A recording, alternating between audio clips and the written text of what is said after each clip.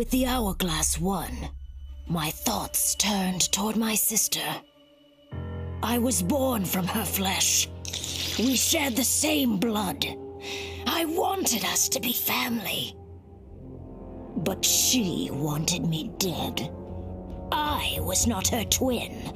I was a monstrosity. How horrified she would be to know that I've used Kronika's power to take her place.